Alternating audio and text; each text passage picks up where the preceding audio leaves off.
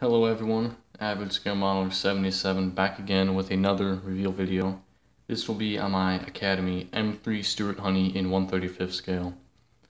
Overall, there really isn't much bad things about this kit, not a lot of bad things at all. It was made very nicely, everything went together very well. The only thing that was wrong were these track links. I'll get to that later in the video. But as you can see, I did some weathering on here. I scratched the decals up a little bit, which is something I really never thought I'd do. But I did it anyways because, well, I thought this would be a good thing to test out some different techniques on. As you might have seen, I just knocked a shovel off the back of my Stuart. I'll glue that back on. But yeah, I scratched the decals up a little bit. I made a wash using some of those pastels that you scrape off with a razor. Basically, I just got a container, scratched some of the stuff off, some of the pastel dust on the container, put some water in there, and then put some soap in there and kind of make the pigment kind of mix in with the water. And it adds a really nice dust effect. I really like it. I also did some chipping and some scraping with my razor to get like a chip paint effect. Got some silver on there, made it look like there's silver poking through. Overall, I think it looks freaking awesome. You can see the dust effects on the turret, the top of it looks great. So that's really cool, I thought. On the back, you can see all the tools. There was a shovel right there. I guess I'll show that to you guys. Right here. I'll glue that back on after the video. The machine gun right here. The way I got this gunmetal effect is I took Model Master's gunmetal, which I don't really like because it's too black. There's not enough metallic in there. Kind of looks like a gloss black, kind of lame. So I just took some silver and dry brushed on it, and I think it adds a nice effect. Also, a little small detail I put in there. I added an antenna. Originally it was supposed to be there was supposed to be a flag on there. I thought it would be pretty cool, so I made one on masking tape. It was supposed to go on the back, but it just didn't really work out. It was too heavy, so I just went without it. And I still have a nice antenna. It looks pretty sweet, if you ask me. Also, I put a sledgehammer on the front. It doesn't say it in the instructions, but I thought it looked badass. And also, this bag looks pretty badass, if you ask me. It didn't say in the instructions to put it on, but I thought it looked pretty sweet, so I just painted it up with some Model Master leather, Model Master olive drab, and then some tester silver. And I just glued it on there with some clear tacky glue. And I really like it. So yeah, basically I've been doing all these new weathering techniques, and I've been having a blast with this thing.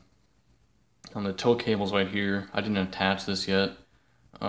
Because I have to put the other track on, and I only have one track because I left the others at my dad's, so I have to wait another 2 weeks to get another track link if I didn't throw it away, or if he didn't throw it away, which would suck, because if you saw my earlier videos, you know that I did the individual track links.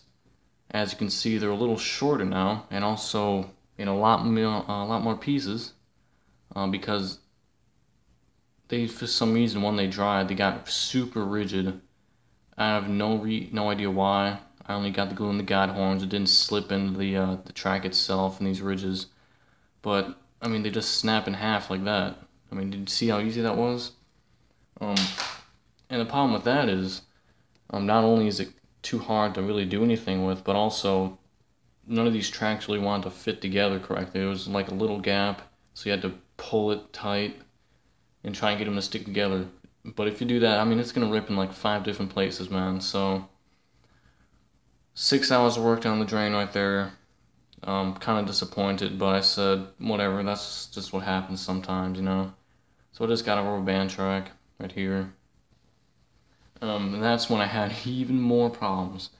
I swear to you guys, it's taken me about an hour to get that on there, because once again, it did not fit.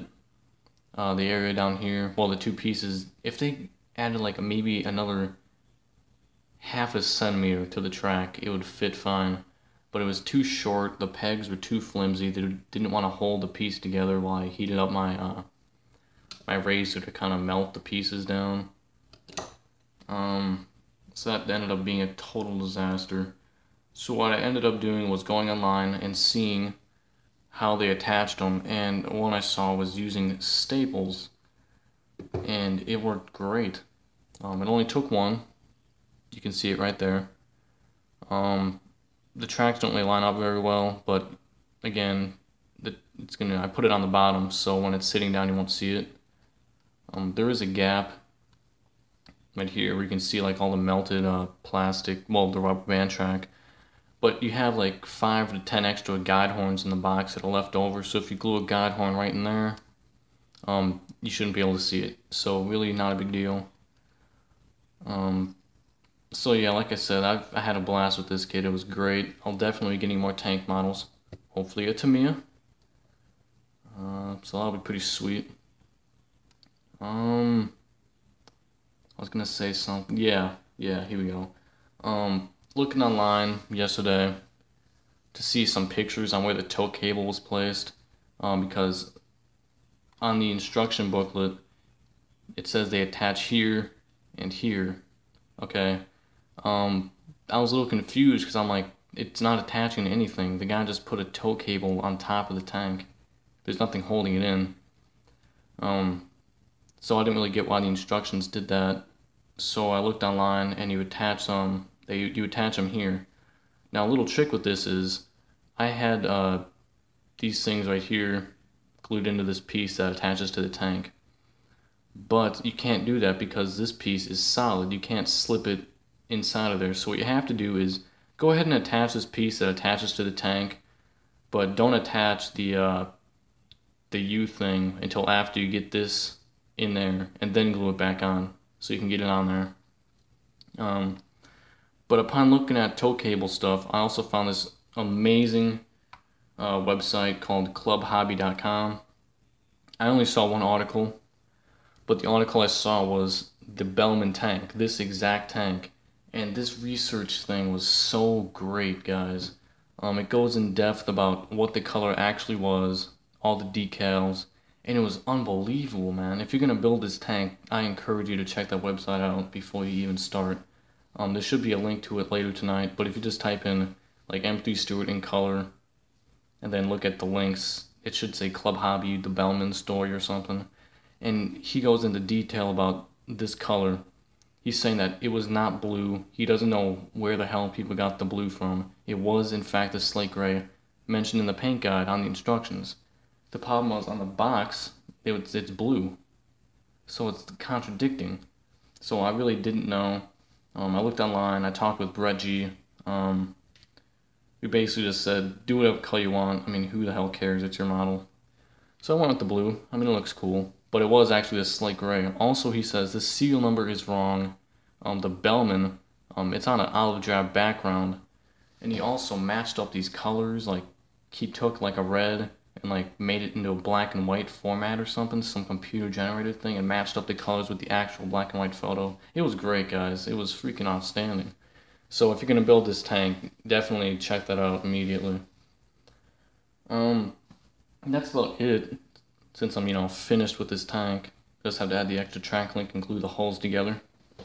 I think I might take a break from modeling until the 23rd of August when the M build starts.